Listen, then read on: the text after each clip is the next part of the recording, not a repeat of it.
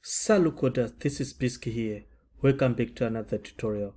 Home greetings to those who are joining us for the first time. In this tutorial, I want to show you how you can enable two-factor authentication on your Keycloak server so that when a user tries to log in, he can enter a username and a password and also an OTP.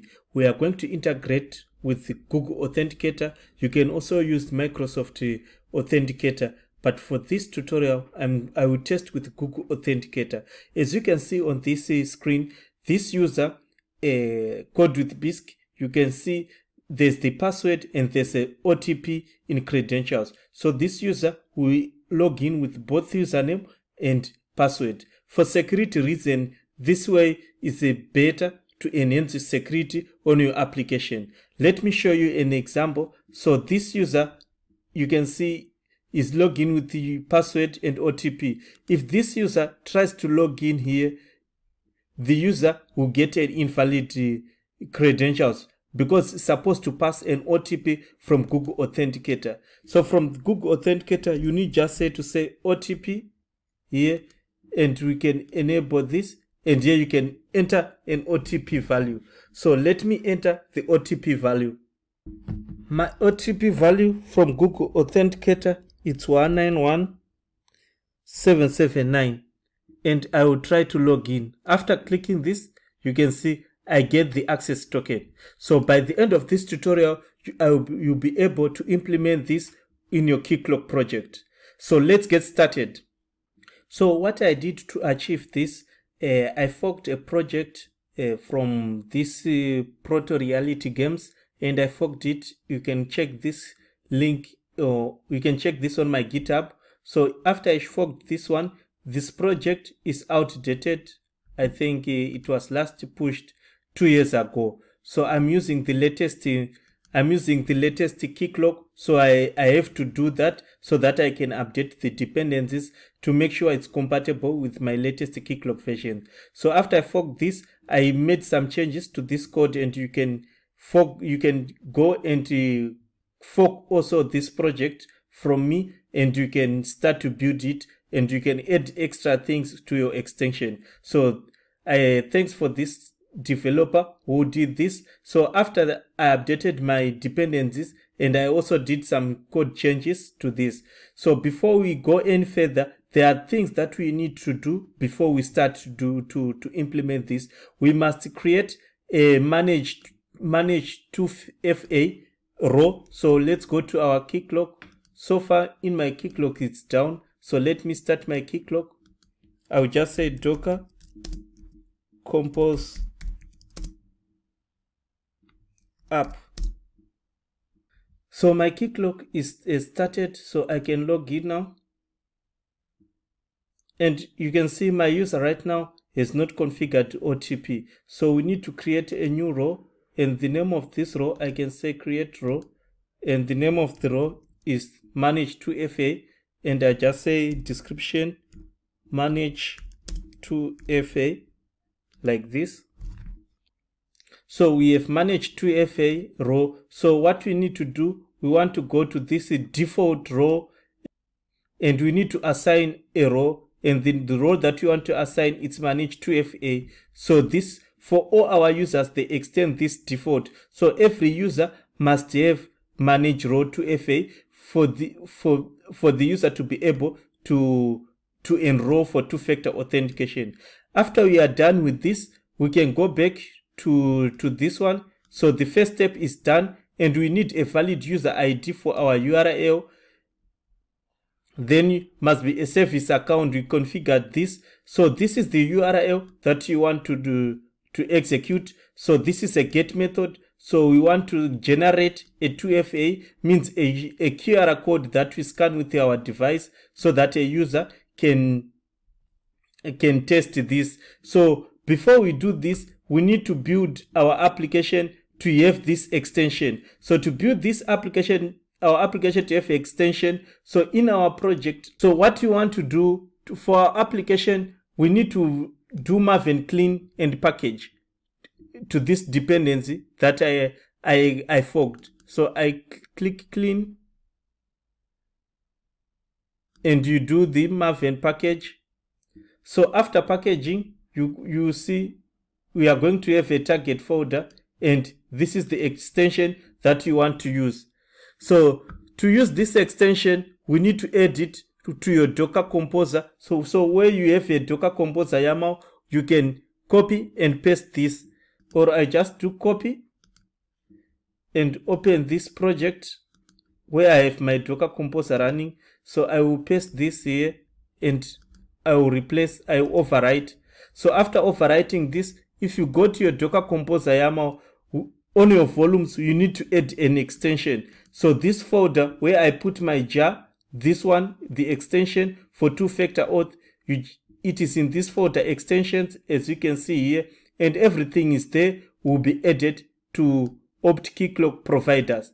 So after doing this, you have to run your application, your dependency. So I'll put this down.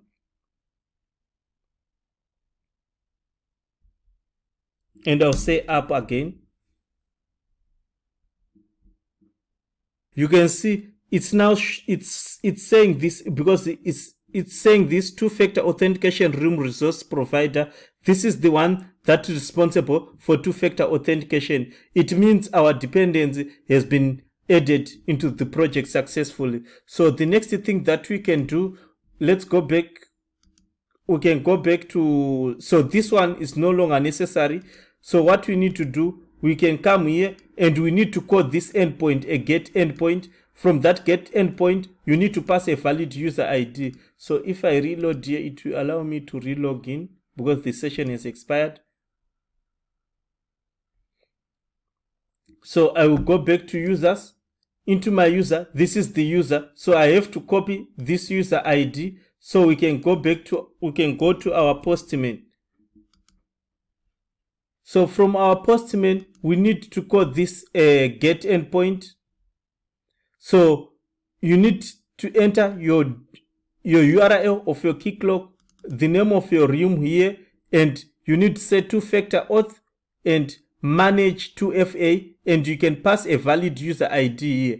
After this one is valid, you can just click send. So right now, I'm not authorized. First of all, I must be authorized for me to use this endpoint. So I will try to log in first with my credentials. So right now, this one is not yet there. Yeah, I will get the token here. And I can come here and I can go to the headers and I can paste this token, the bearer token, and I'll click send. So after sending, I have this base64. This is the image that we are supposed to scan with our phone so that the application will be able to generate the 6-digit code. So what I can do, I can copy this code, this base64, and I can come here. So I can reload, you can go anywhere. So I'm using this base64 Guru, so I can paste my base64 and I can click decode image, and I have to scan this image with my phone. So let me scan this with my phone. So open the Google Authenticator and scan the QR code. After scanning, it will add this to my Google Authenticator. So it means everything is now set up. So if it's now set up, if I go to my Keycloak, if I go to credentials, so far I only have password, but I need to complete the registration process so that here OTP will be shown here. So I can come back I can come back here and I can copy this code. It is required. This is your secret, and I can now go to another endpoint, which is for submit to FA. From this endpoint, if I go to, let me go to the body, I need to paste this code here, and this is your JSON body, and here it's a valid 6-digit code that is being shown after you scan the QR code. So my code now is 32.